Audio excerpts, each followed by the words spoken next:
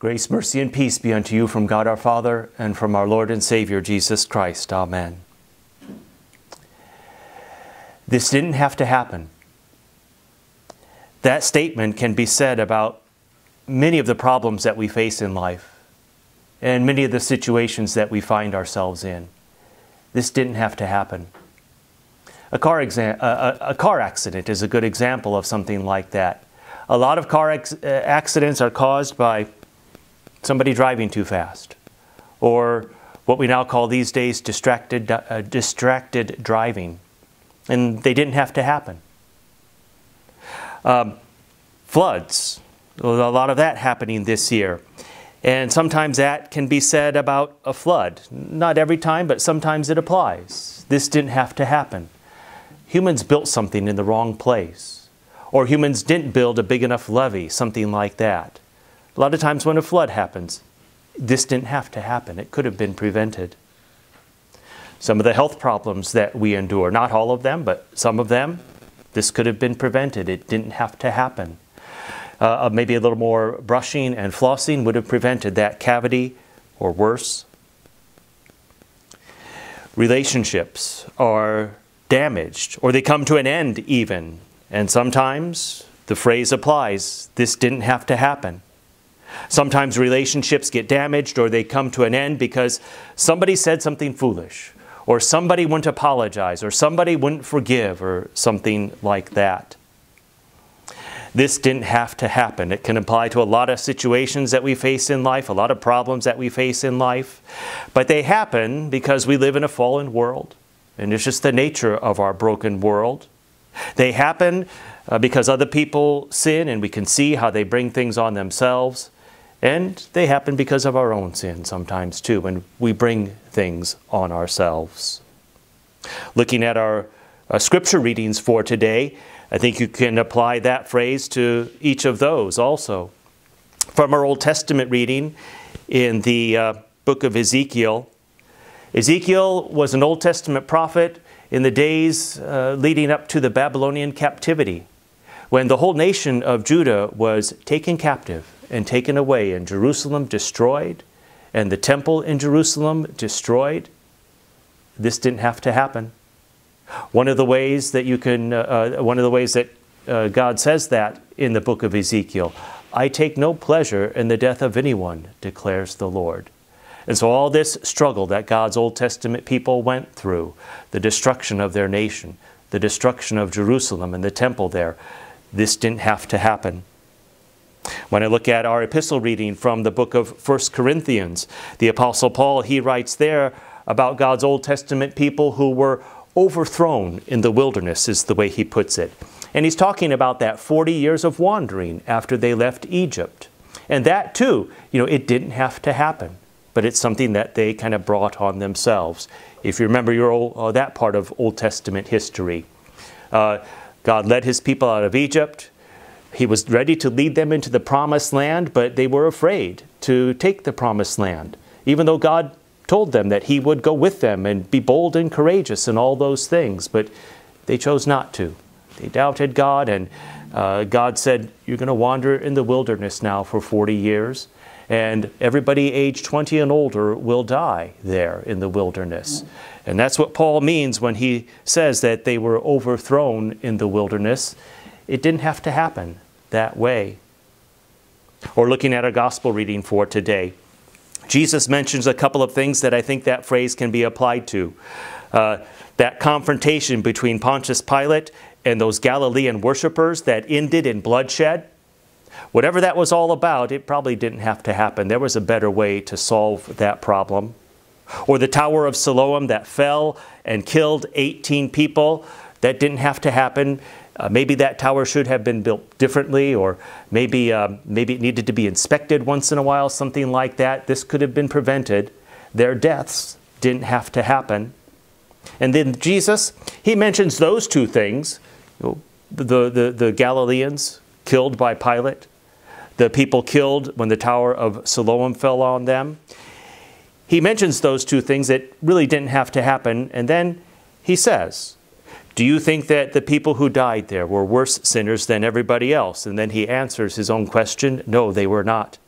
They're really not any different from the rest of humanity. They're really not any different than anybody else. And then here's his application of these two tragedies. Live a life of repentance so that you too don't suffer needlessly. Those tragic deaths didn't have to happen. Live a life of repentance so that you too don't have to suffer needlessly. Live a life of turning away from sin, repentance, so that you don't have to suffer needlessly. And Jesus even uses the word perish there. And I think it's likely he's talking about perishing eternally. He calls people to repentance after mentioning those tragic accidents. And I think this is the idea. Live a life of repentance so that you don't have to perish eternally, needlessly. Eternal death is what Jesus is talking about. Eternal separation from God. And it doesn't have to happen because God is merciful and He is gracious and He is forgiving. In our gospel reading for today, there is a call to repentance by Jesus, and it is, among other things, a call to receive mercy from God. And God is merciful. That's the good news. Remember again how in the book of Ezekiel we read where God says, I take no pleasure in the death of anyone, declares the Lord. Nobody has to suffer eternity in hell because God is merciful and gracious and forgiving. The Apostle Paul writes that God wants all people to be saved. That's the way he says the same thing. God is merciful and gracious and forgiving. John the Baptist, you remember how when he sees Jesus, he says, the Lamb of God who takes away the sin of the world, emphasizing God's mercy and His kindness and His forgiveness. And when Jesus says in our gospel reading for today, repent, He's encouraging us to look again to God's mercy and His kindness and His love and find forgiveness. Forgiveness for eternity.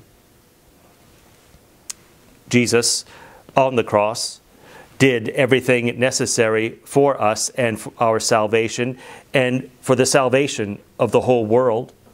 And on the cross, that's what Jesus is doing. He's showing us God's mercy, and He's paying the debt for our sins that we cannot pay. And He's paying the debt for the sins of the whole world. He is the atoning sacrifice, John writes later in his epistle, not only for our sins, but for the sins of the whole world. And so, that includes the people in Ezekiel's day. That includes those people who were overthrown in the wilderness. That includes Pilate and the blood of the Galileans that he mixed with their sacrifices. That includes everyone who's ever seen the Tower of Siloam, who's ever touched it, whoever helped build it. All of those people, their sins covered by the blood of Christ. And the sacrifice of Jesus on the cross, that is forgiveness for us too, when we foolishly caused things that didn't have to happen. In our gospel reading for today, Jesus encourages a life of repentance.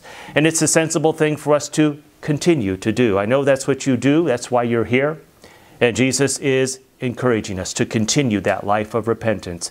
Keep on trusting in Him for forgiveness today, tomorrow, next week, next month, next year, until you reach your eternal home in heaven. And also, it's encouragement to continue the evangelism programs of the church here in our community, in our nation, and all around the world. It's the sensible thing to do because God wants all people to be saved. We continue to look to God for word and sacrament, for baptism, confession and absolution, the bread and wine of the Lord's Supper, the proclamation of the gospel. Through these things, God delivers people from eternal death. Through these things, God delivers people from eternal separation from God. Through these things, through word and sacrament, He bestows grace, mercy, and forgiveness. And those things are yours freely today because of God's love for you and His care for you. And it's all right for you to look forward to heaven because that's that's a place where, because Jesus is preparing a place for you there. And some of the nice things about heaven. must be, or one of the nice things about heaven must be, that that phrase, "this didn't have to happen," I suspect that's unnecessary in heaven. I don't think that phrase is needed in heaven, "this didn't have to happen." Because in heaven, we receive only blessings from God. Only blessings happen there in heaven as we, for eternity, enjoy the gift of God's life. That is your future because of your Savior's love and care for you. In Jesus' name, amen. And may the peace of God that passes all human understanding keep your hearts and minds in Christ Jesus unto life everlasting. Amen.